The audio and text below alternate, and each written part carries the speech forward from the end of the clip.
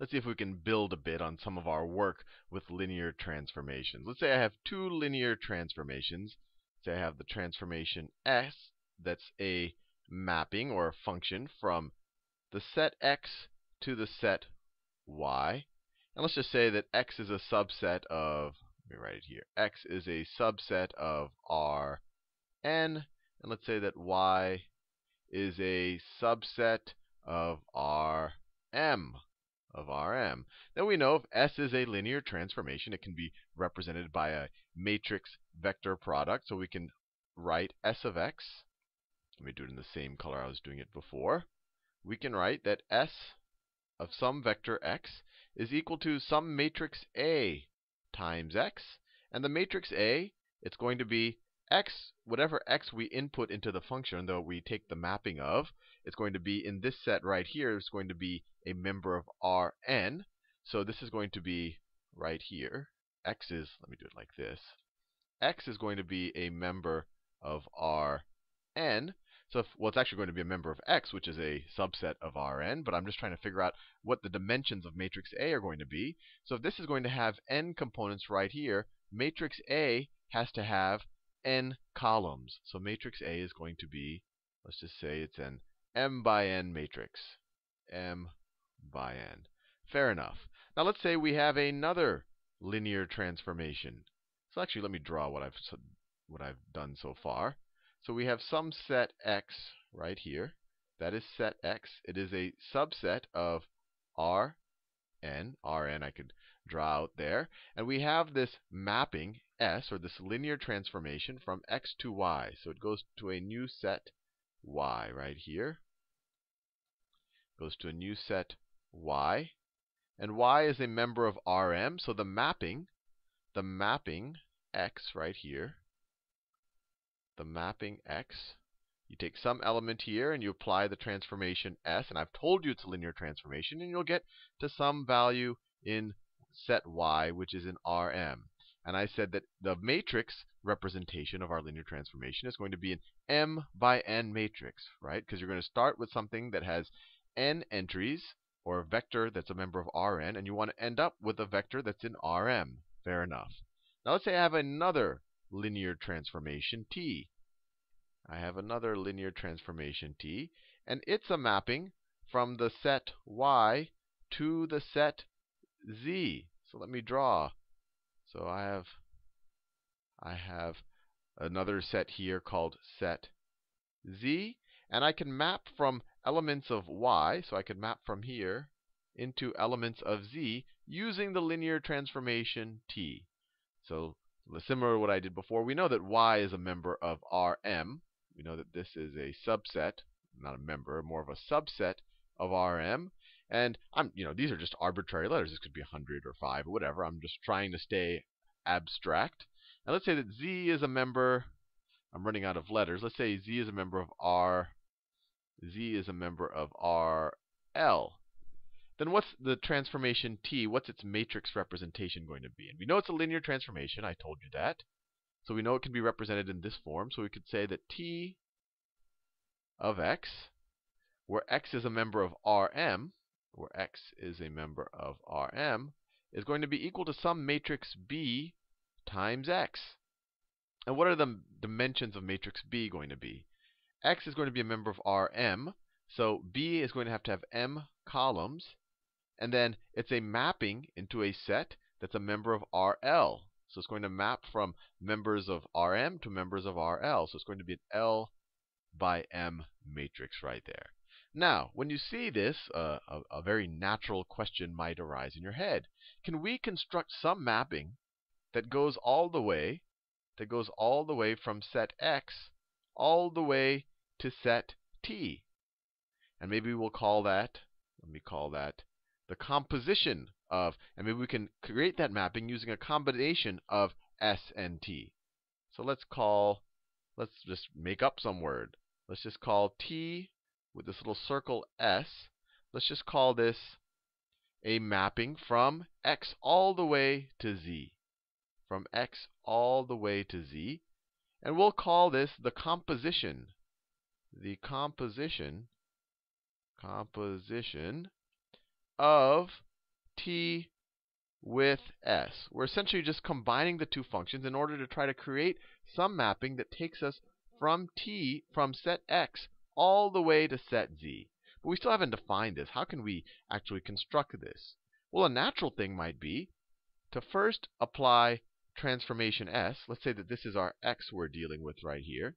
Maybe the first thing we want to do is apply s, and that'll give us an s of x.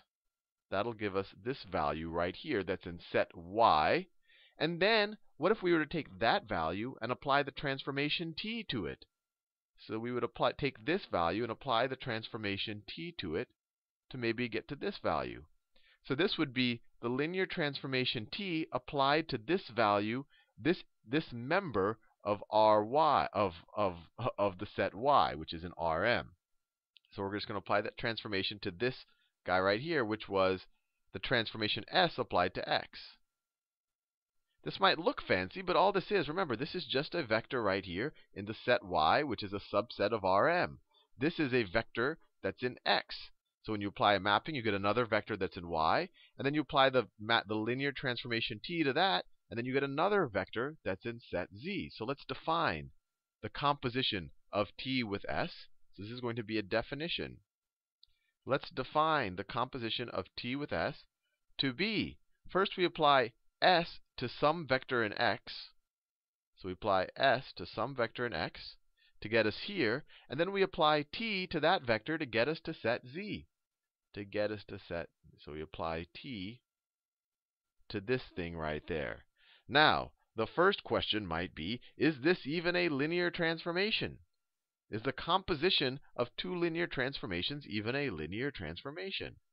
Is it a linear transformation? Linear transformation. Well, there are two requirements to be a linear transformation, right? The linear transformation of the sum of two vectors should be the linear transformation of each of them summed together. So let's see. When I just say that verbally, it probably doesn't make a lot of sense. So let's just try to take the composition of t with s of, let's say, the sum of two vectors in x. So let's say I'm taking the vectors x and the vectors y. Well, by definition, what is this equal to? This is equal to applying the linear transformation t to the linear transformation s applied to our two vectors, x plus y. And what is this equal to? I told you at the beginning of the video that s is a linear transformation. So by definition of a linear transformation, one of our requirements, we know that s of x plus y is the same thing as s of x plus s of y, because s is a linear transformation. We know that that is true. We know that we can replace this thing right there with that thing right there.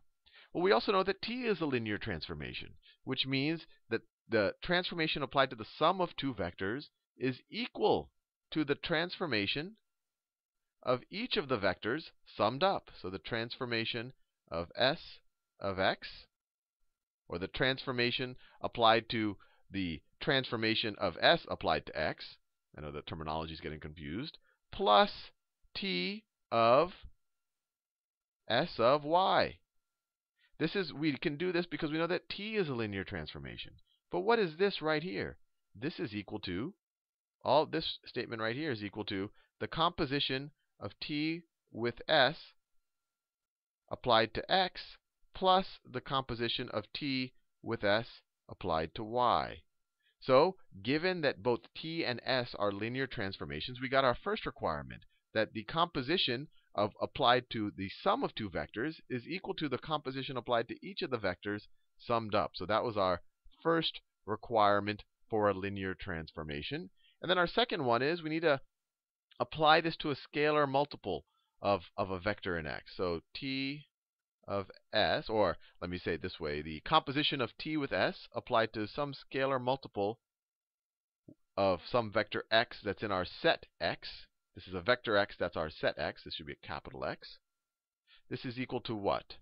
Well, by our definition of our linear, of our composition, this is equal to the transformation t applied to the transformation s applied to c times our vector x. And what is this equal to? We know that this is a linear transformation. So given that this is a linear transformation, that S is a linear transformation, we know that this can be rewritten as t times c times S applied to x. This little replacing that I did with S applied to c times x is the same thing as c times the linear transformation applied to x. This just comes out of the fact that S is a linear transformation. We've done that multiple times. Well, now we have t applied to some scalar multiple of some vector. And so we can do the same thing. We know that t is a linear transformation. So we know that this is equal to, I'll do it down here, this is equal to c times t applied to S applied to some vector x that's in there. And what is this equal to? This is equal to the constant c times the composition t with S of our vector x right there. So we've met our second requirement for a linear transformation. So the composition, as we've defined it, is definitely a linear transformation. Now, that means that this thing right here can be written. This means that the composition of t with S can be written as some matrix. Let me write it this way. The composition of t with S applied to, or the transformation of the, which is the composition of t with S applied to some vector x, can be written as some matrix times our vector x. And what will be the dimensions of our matrix? We're going from a n dimension space, so this is going to have n columns, to a L dimension space. So this is going to have L rows. So there's going to be an L by n matrix. Now, I'll leave you there in this video because I realize I've been making too many 20-minute plus videos. In the next video, now that we know this is a linear transformation and that we know that we can represent it as a matrix vector product, we'll actually figure out how to represent this matrix, especially in relation to the two matrices that define our transformations, S and T.